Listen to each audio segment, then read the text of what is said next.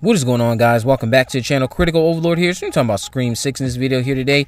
So as you see here on your screen, this is an image of a missing poster for Kirby Reed. I did do a video talking about this in the past where I stated that they had an original idea regarding Kirby and just acknowledging her by having a missing poster. Now we see that that is indeed true.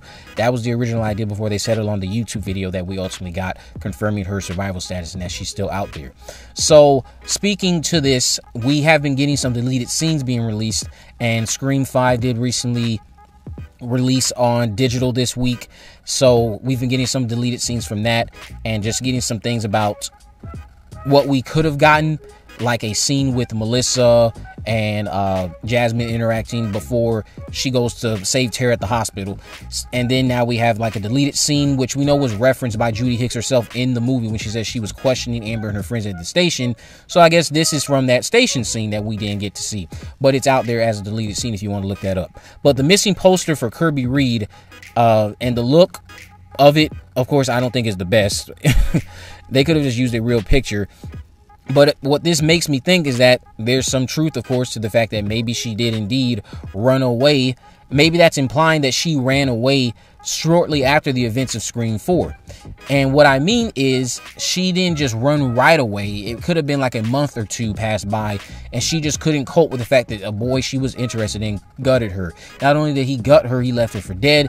And you find out the accomplice was one of your best friends, someone who you love to be around, and she just ultimately, of course, didn't care about you. You were just another body to her on her quest to be acknowledged and famous, and you know that's probably something that you're just having a hard time coping with, so you run away from home. And the only reason that's being backed up by this image is because they decided to use a old photo of her from Scream 4 times. Now shout out to you, Salem, because you did mention this. You put out the idea that maybe she ran away after the killings started in Scream 5, and she just went missing. Now, for whatever reason, they went looking for her, or someone reported her missing, and she just basically left town after Tara's opening attack and after Vince got killed. So why someone reported her missing that fast, I don't know, but that is a possibility, which I do like. I can get behind that. The fact that she potentially ran away after the initial opening attacks in Scream 5. But what I really think this would lead us to think is that she ran away sometime after the events of Scream 4. Now, whether or not she'll be in Scream 6, that's not yet confirmed, but we pretty much have an idea that that's what they want. They desperately probably want that. That's got to be in the top 5 things that they want for Scream 6. They want Kirby involved. They want Hayden back. They want to address what she's doing. They want to get her involved with these new crop of characters.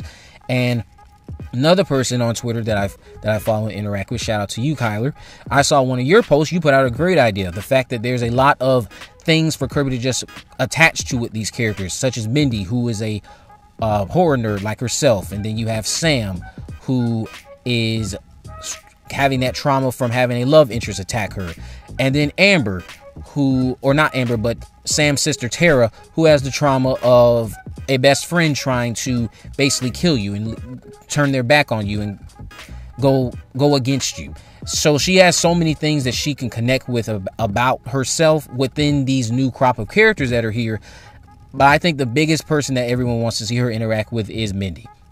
Some type of witty comment or commentary or scene with them, with some of the most witty dialogue and just horror enthusiastic dialogue we've ever had in the franchise. Something that, of course, would harken back to the scene in Scream 2 when they're having the sequel talk.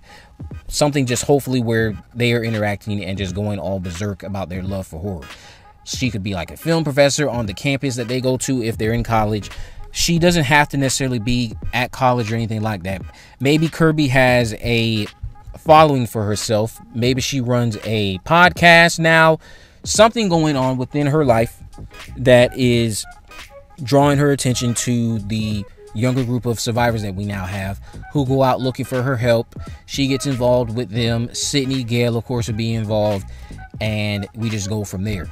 The fact that they did not do this missing poster, I know a lot of you saying, well, that's kind of a breath of fresh air for you because it's not really not really something that is conclusively stating that, oh, she's alive. It's more or less something that just kind of implies that, oh, she may be alive, because it's just a missing poster. So some of you I've seen stated that you're glad they didn't do that, and that they decided to go with a interview listing saying that she's alive, because again, that's your answer right there. You don't have to question it or anything like that.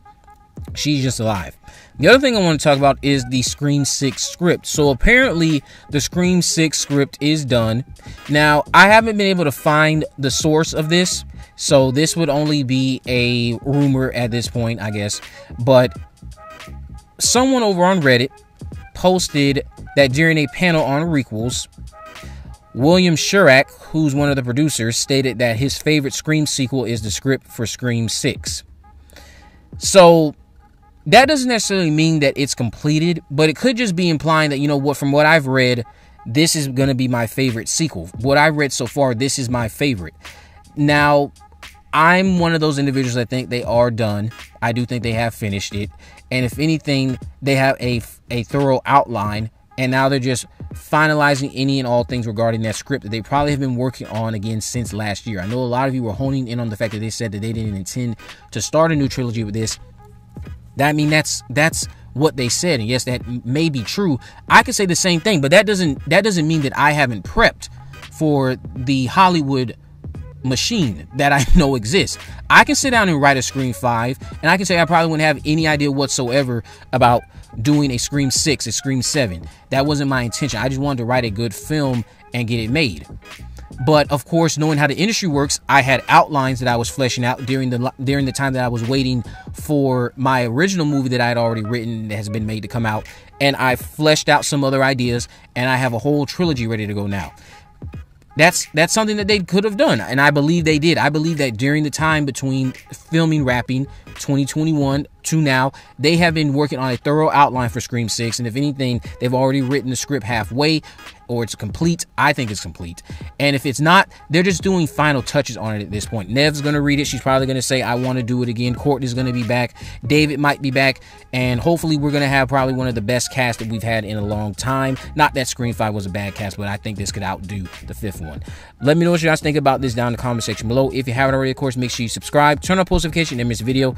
In the description, I have links to my social media accounts, my Facebook, Twitter, and Instagram. You can message me there, of course, to let me know if there's any movies, news, or reviews I'll be to cover in the future. And with all that in mind, guys, I will see you in the next video.